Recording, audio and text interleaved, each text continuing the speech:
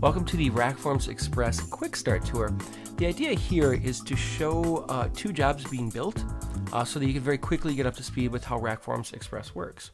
We're going to build two forms. One is going to email and one is going to send to our automated entry viewer system.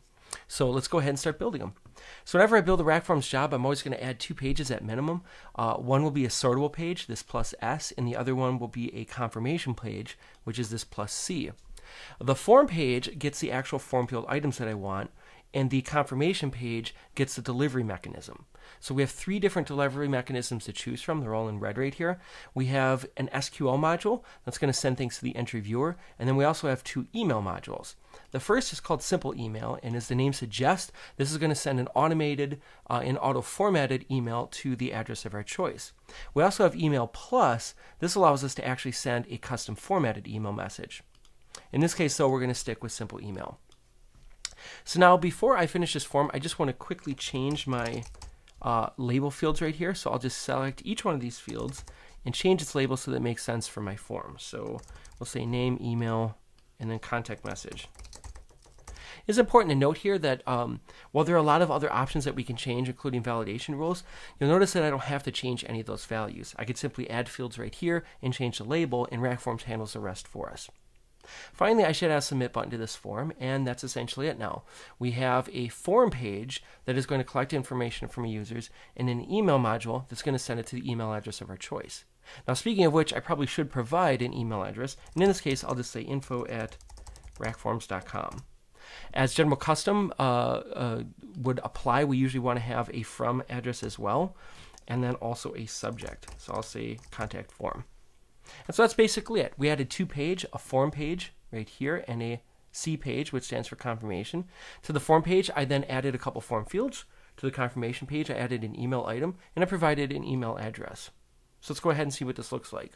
I'll click that little green button right here as you saw, and then I can now fill out my form as I see fit.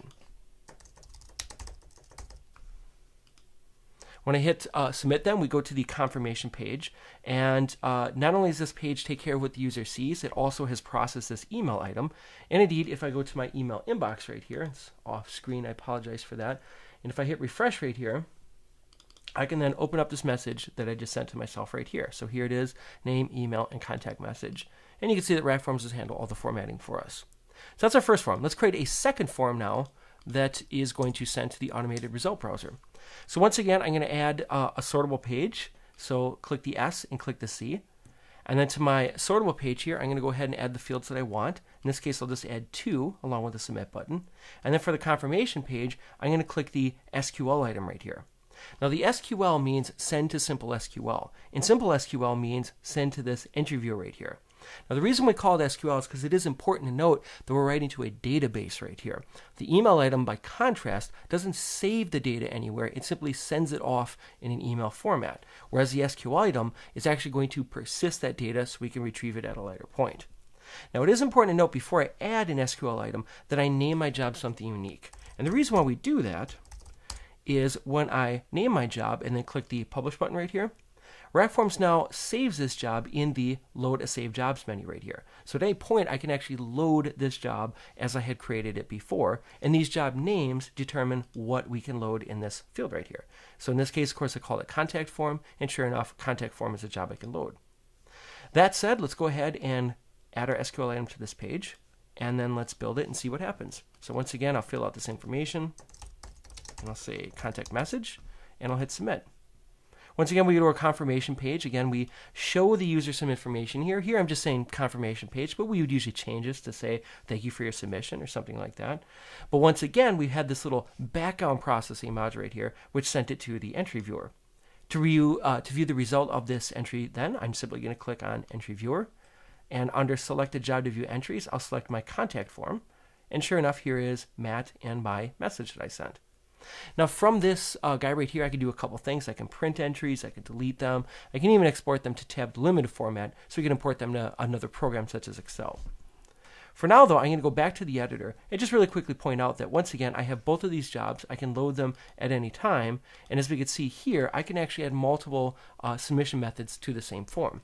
So for example, in this case, I added the SQL item, but I could just as easily add an email item so that not only does it go to the entry viewer, it also emails to one person as well. Of course, we can have multiple email items, which means that we can have different content going to different people. Finally, when it comes time to actually sharing this form with somebody, it's really simple.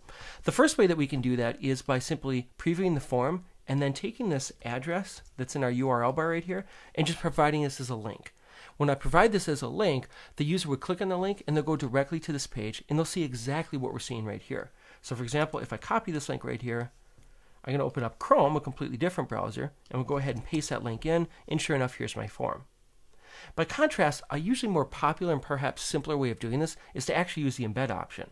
So the Embed option is available by clicking on this button right here, and what its job is to do is to simply give us an iframe snippet of HTML that has a link to my form. So this iframe widget, let me go ahead and open up TextManager right here, simply looks like this. Because it's HTML, we can then paste this anywhere HTML is accepted. So for example, if you had Dreamweaver and you're working on a site, you would paste this into the rest of your site's code and the form would show up in that area.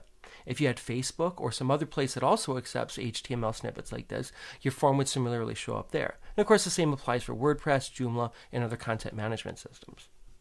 So that's a quick look at RackForms Express. As you can see, it's really easy to create forms. The general rule is we always add 2 pages. We click the +S and +C. To the F page, that is form page, we add the fields that we want and generally change the label properties. And there's the confirmation page. We simply decide where we want and how we want to send this submission. Do we want to send it to SQL, which means the entry viewer, or do we want to send it to email? And if so, who do we want the email to go to? Of course, if you have any questions about RackForms, RackForms Express, or anything else that we do, we're always happy to hear from you at info@rackforms.com, or phone number is at the top of our website, also at rackforms.com. And thanks for watching.